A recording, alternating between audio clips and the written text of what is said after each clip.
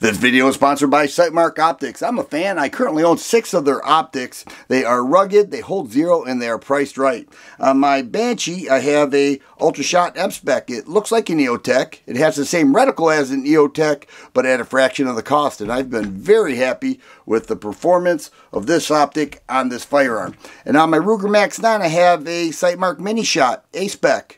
From the time I sighted this in and every time afterwards, it's been dead nuts at the range. Clear glass, clear dot, always on. I think it's priced right, and it's been a very nice optic on the Ruger Max 9. Check them out at sightmark.com.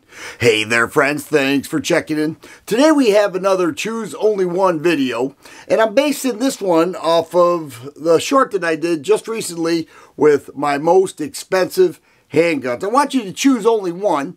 And then once you make the choice, I also want to know if you are willing to pay the price that handgun costs, or are you not interested in expensive handguns at all? Are you more of a budget kind of guy or a moderate, $400 to $600 guy?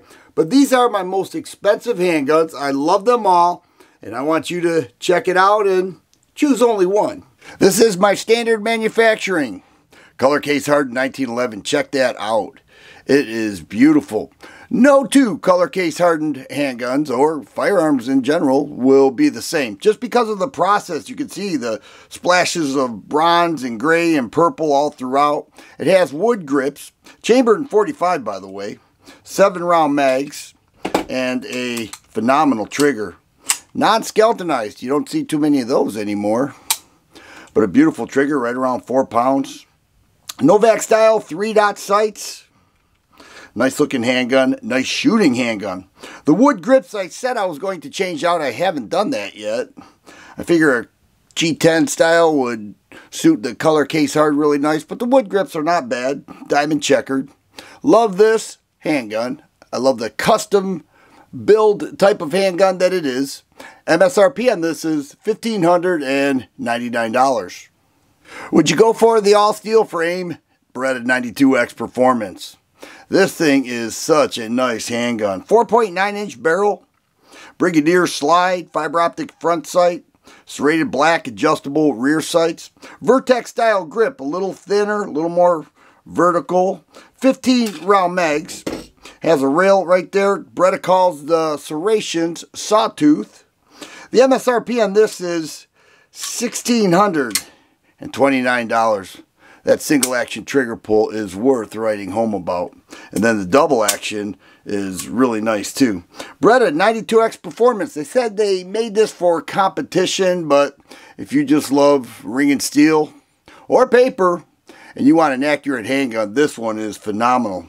But you have to pay for it. It's not cheap, but certainly is a fine shooter. Here is a double stack 1911 made by Springfield Armory called the DS Prodigy. It comes with 17 and 20 round mags. That's what this is. Once again, a 1911. Love it. Full rail right there. Forward serrations. A 5-inch bull barrel. You can pick this up with the Hex Dragonfly red dot or without with the red dot. This package here, you're looking at $1,699. It has a polymer wrap grip, extended magazine release, fiber optic front sight, green, serrated black rear sight that is tall to co-witness with the red dot, and ambidextrous thumb safety, and a very nice trigger. Once again, right around 4.5 to 5 pounds.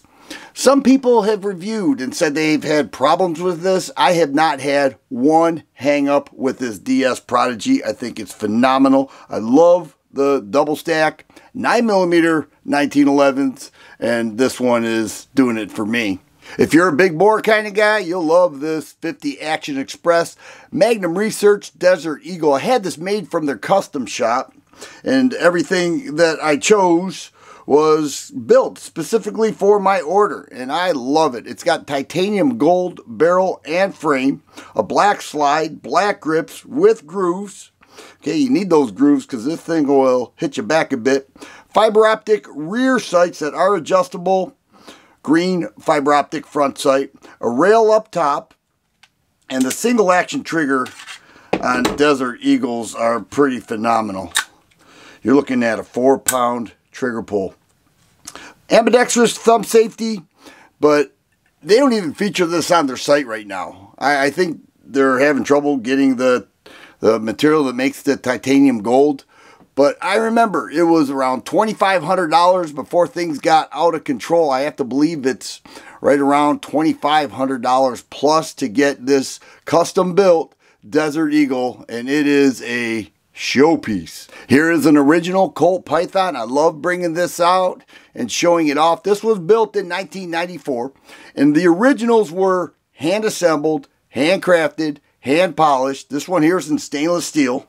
Now, when Colt came back with the Python and the King Cobra, people were wondering, will that increase or decrease the value of the originals? And it actually went up a little bit. I was surprised. So here we have a very expensive handgun. You have to sacrifice to get this. I will tell you, this one in stainless with a 6-inch vented barrel. And I said this one, they all have that. But the chambering is .357 Magnum. It is a 6-shot, full underlug, orange insert, ramped up front sight, black rear sights, but that single action trigger is phenomenal. Like, it's a hair trigger. And at the range, it is so nice. Now, what also increases the value are the original grips, which I have, but also the box and the paperwork. I don't have that. I wish I did, because that really raises the overall value of the revolver. But it's known to be one of the best. And a lot of people have shot these back in the day. They had no idea it would rise so much in value. I am so happy to have an original 1994 Colt Python. Thanks for checking out my most expensive handguns, and I'm wondering which one you would choose if you had to choose only one.